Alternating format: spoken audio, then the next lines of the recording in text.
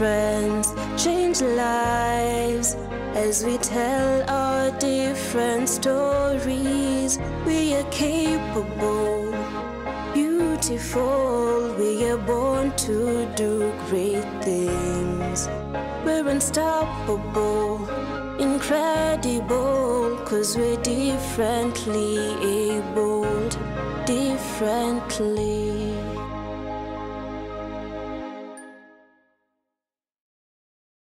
Hello there, and a very warm welcome to Able Differently, a program where we take charge. Today we focus on the individuals who are contributing positively to the society. I am your host, Ruth Mweni. Stay tuned. 'Cause we're differently abled, differently. Stella Mwende is a volunteer teacher, something she does with passion. Take a look at her story. Stella Mwende Wambua is the firstborn of 4 siblings. When she was 6 months old, her mother came to realize that her daughter was not in a position to see. Nilipofikia katika umri wa kujielewa, nilijipata ya kwamba niko katika hali hiyo. Baada ya kuuliza, wazazi wakanieleza ya kwamba ulemavu huo ulikuja nikiwa na umri wa miezi 6. In curiosity to know what had befallen their daughter, Stella was taken to Machakos, later referred to Kikuyu Hospital, but nothing was done. Vile walimpima, wakaniambia ni kama wao hawezi, nipeleke Kikuyu. Vile nilienda Kikuyu, akapimwa. Akaniambia hiyo macho hakuna kitu inaweza fanyiwa. Kwa hivyo nimpeleke shule. Schooling for Stella kicked off well. She went to Thika Primary School of visually impaired persons from class 1 to 8. Then later on went to Meru High Special School, where she concluded her secondary education. Nilienda Kitui. Nikaona hiyo shule si poa. Kutoka Kitui nikaenda Thika. Kutoka Thika ndio nilikuja nikamchukua, nikamfanyia shopping, nikampeleka Thika. Kutoka class 1 mpaka class 8 nimesomea Thika Primary School for the Blind. Lakini high school nikaja kusomea St. Lucy's Meru. Mpaka form 4 ndiposa sasa nikachukuliwa nikaenda Machakos Teachers College. Nika-train kama P1 teacher. Career choice was driven by her interest in teaching pupils, which she learned at Machakos Teachers Training College and graduated in 2019. Currently, Stella has volunteered as a teacher at Star of Hope Primary, handling integrated students. Kwa sasa, mimi nimejitolea kufunza watoto pale Star of Hope Primary School kwa vile niligraduate mwezi wa pili tarehe 8 mwaka huu na nikaamua kwenda kusaidia wanafunzi katika shule hiyo. On a day-to-day life, Stella goes through lots of hurdles in school and also when commuting from one place to another. Huko hakuna facilities za kutumia material, hakuna. And then challenge nyingine ni kwamba vitabu vile ambavyo sisi tunastahili kutumia vya braille hakuna.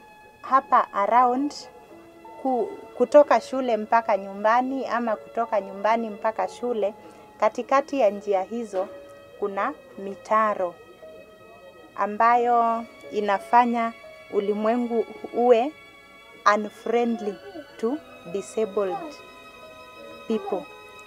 Again, wakati mwingine unaweza pata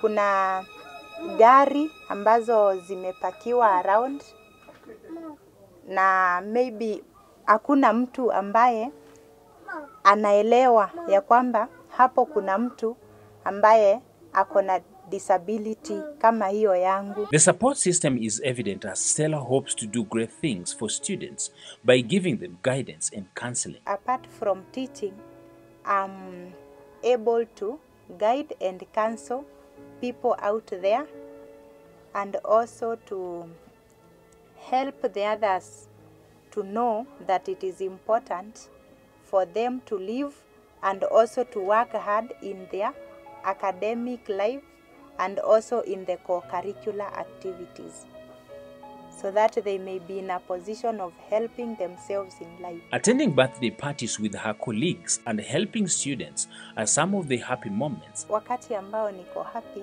ni wakati ambao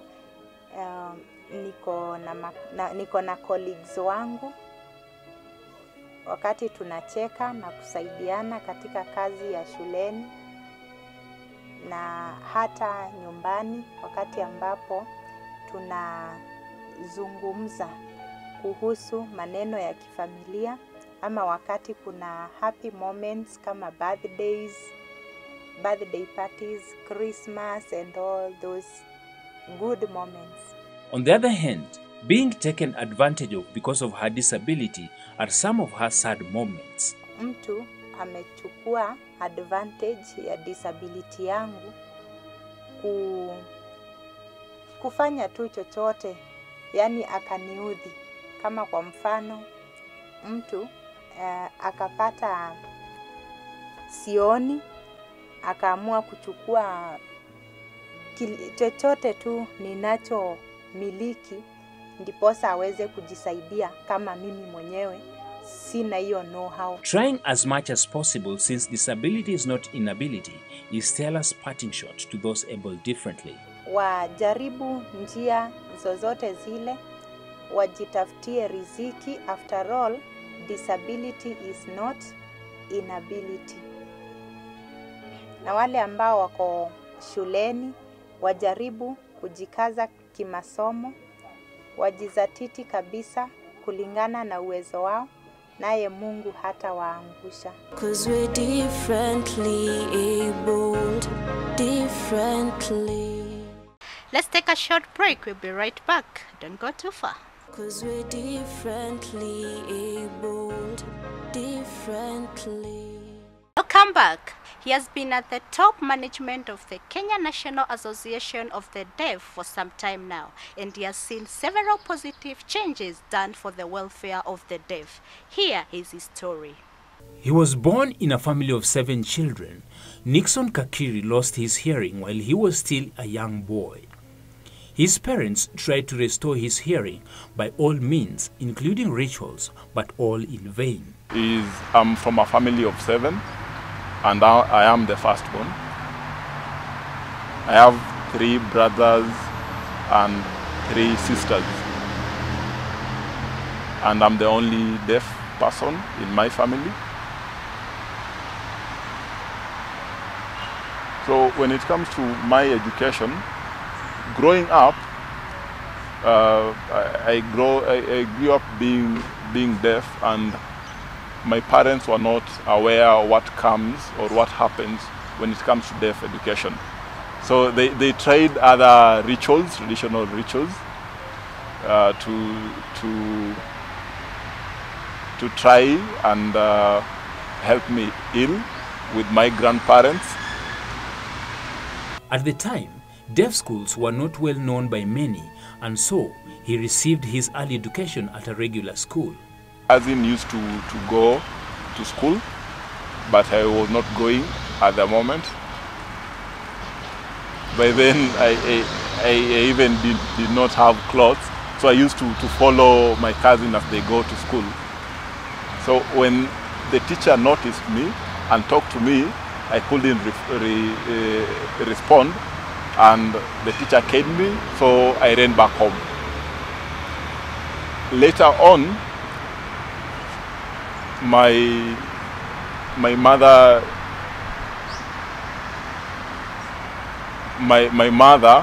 on his family side decided to take me to my grandmother's home, and it's from there that I joined school. So I started with a hearing school, and communication was a big challenge because teachers were using verbal communication and I couldn't hear. When kids were playing and responding to what the teacher was saying. For me, I was left out in that. Challenges became the order of the day, from his fellow students discriminating against him to teachers giving him a hard time. So I used to study more the story of Tom and Mary in that book, looking at the boys, explaining about boys going to school, and I tried learning from that. It really did help me get language in terms of English. But when the teacher was teaching, normally the teacher was using voice, and that was a challenge for me. So most of the time when the teacher was done teaching, I used to ask other kids to help me, because when it came to dictation, I used to miss out. Like when the teacher voices like thank you, then you have to write. When they say a particular word, then you had to write that particular word. For me, I couldn't participate in that, so I used to sit around. So normally the teacher could count the number of pupils in class, and for instance, if the pupils were 30, then our teacher found out that if the exercise submitted were 29, it means that one was missing. So when he's giving back the exercise book, we found that was the one missing, and I got punished. I used to get punished for that. So later on, they were not concerned if I could hear or not hear. The assumption was that I was rude, because my fellow pupils could play around with me, like call me, because I can't hear. When for instance we are playing football and running around the pitch, the kids could maybe when they are like passing the ball around, they are talking. So I'm just running, and I don't know like the communication that they're having around. Sometimes I could get pushed around, and I had difficulties to responding when people were calling me. So pupils could like joke with me and call me like, hey, I want to show you something and tell you something, come and see. So when you look at where the countdown is, they force your face into it. It was quite difficult for me to interact here in school. I used to get upset really fast, even though I was very eager to learn. So a teacher who took interest in his case at the time changed the course of his life. Kakiri was transferred to a deaf school that saw his education shift to a whole new level. Learning became fun and his grades improved. One time, one of my teachers who was looking at me wondered what is the issue with me. So one time the teacher called me, and when she was talking to me, I couldn't respond. So she felt bad and informed the administration, and after that the class setting was changed and I used to sit in front. So I used to depend on my reading lips. I can't forget the word symptoms. So when they are, when they were voicing the word symptoms, I used to try to follow the mouthing and practice the same. So it's from that system that I used to learn. And later on, I joined Kuja School for the Deaf. When I joined, I found that all other learners were deaf, and the interaction was quite comfortable. For several years, Kakiri worked for the Kenya National Association of the Deaf as the Secretary General in Nyanza region. While at it, he had an interest in empowering the deaf, but a friend of his managed to convince him in taking a different approach that eventually was ideal. I joined the Kenya National Association for the Deaf, their branch that was in South Nyanza. When I joined the association, I was voted as the Secretary General, and I worked there for 7 years, advocating for the rights of deaf people in the Nyanza region. Because sometimes police could beat the deaf persons, and this was due because the deaf people could not respond when they were being called by the police. So we did advocate for awareness around the region. Then one time I met with an American person who had come to volunteer working with the deaf people, with an organization in Homa Bay. So when we were interacting with him, there was a particular area that had a mountain, and I had an idea that I wanted to start a business there, and the business was to be called Silent Hotel, and the intention was to employ the deaf people. When I shared the idea with him, he told me that we need to encourage the deaf people to have a future. When he went back, he did a story on his experience in Kenya, and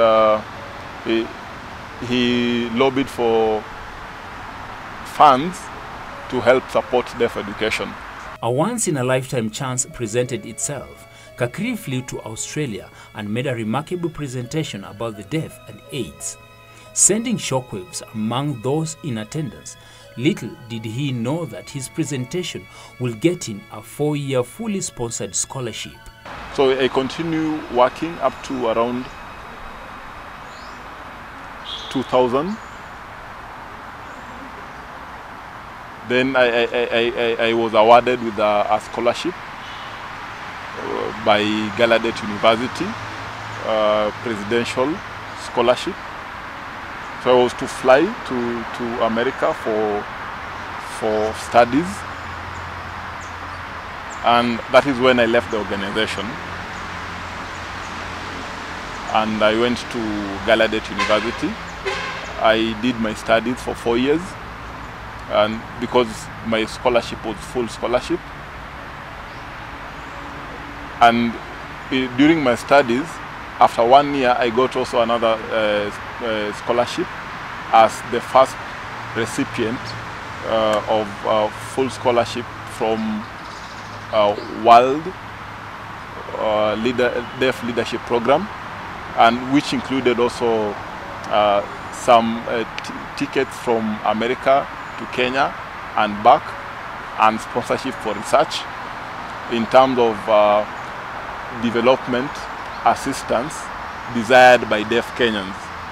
At this point, we shifted gear and looked at the challenges faced by the deaf during the corona pandemic, which he gladly highlighted, and also challenged the relevant authorities to deliberately interact with the persons with disability communities in curbing the virus.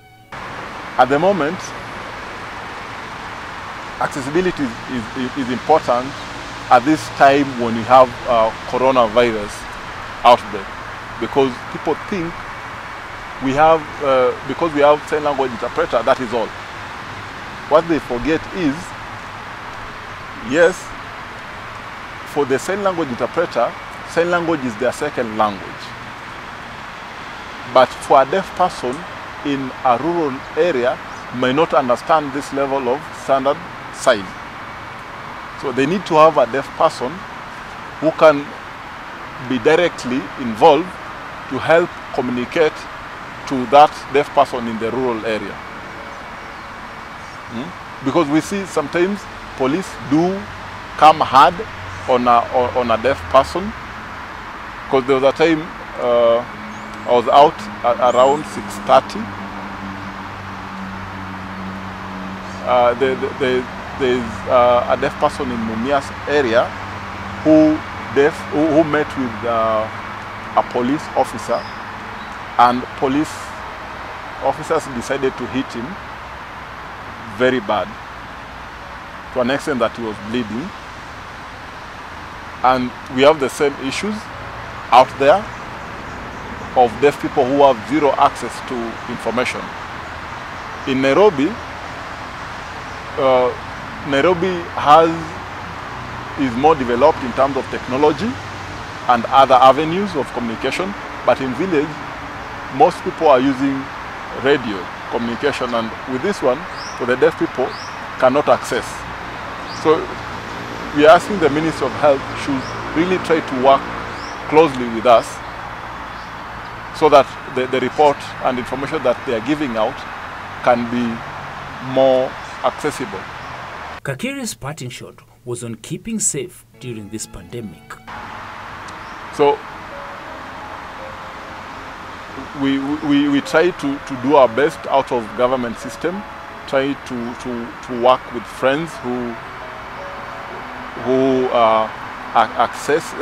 accept to assist us, because the fear is at the moment most deaf people can become victims of this pandemic, and because of how they interact, they may spread the pandemic, the virus, without them knowing. 'Cause we're differently abled, differently. In today's profile, we focus on Oscar Pistorius, the first amputee to compete in the Olympics. Take a look. Oscar Pistorius had often said that he's motivated not by an urge to make history, but by a desire to compete against the best runners in the world. He achieved this by becoming the first amputee to run in an Olympic race in the year 2012 and confirming his place among the world's elite athletes. The four-time Paralympic champion, who underwent an amputation process on his leg below the knee as a baby due to a congenital defect, finished second in his 400-meter heat in a time of 45.44 seconds to reach the semi-final.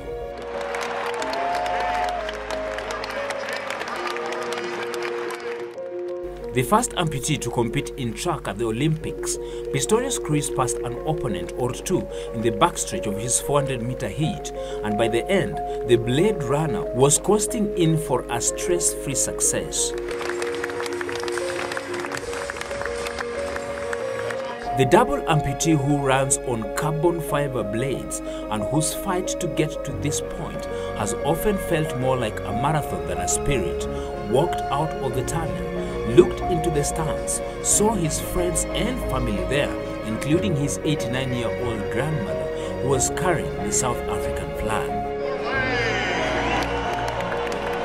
Pistorius is an accomplished runner with 4 Paralympic gold medals, but he waged a long fight to run in the Olympics against able-bodied opponents. After dozens of hearings in front of hundreds of men and women in suits, charged with the task of deciding whether the blades gave Pistorius an unfair advantage, then getting his country's Olympic committee to accept his qualifying times and enter him into the games, Pistorius finally got his chance and proved his ability beyond disability. 'Cause we're differently abled, differently. Let's take a look at the UN Convention on the Rights of Persons with Disability. Article 6 of the UN Convention states that state parties recognize that women and girls with disabilities are subject to multiple discrimination, and in this regard shall take measures to ensure the full and equal enjoyment by them of all human rights and fundamental freedoms. We have come to the end of our show for today. Remember to stay safe, have a lovely, lovely weekend and a fruitful week ahead. I've been your host, Ruth Mweni. Bye-bye.